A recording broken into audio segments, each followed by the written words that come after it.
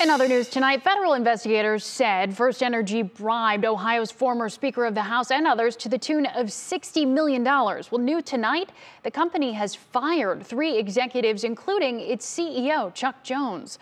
The company says an internal review committee determined those men violated certain FirstEnergy policies, but did not elaborate.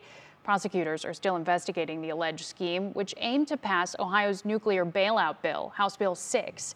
It did pass last year and will send more than $1 billion to save FirstEnergy's nuclear power plants. Former State House Speaker Larry Householder was one of 5 men charged in the case. He's pleaded not guilty. 2 others entered guilty pleas today in separate hearings.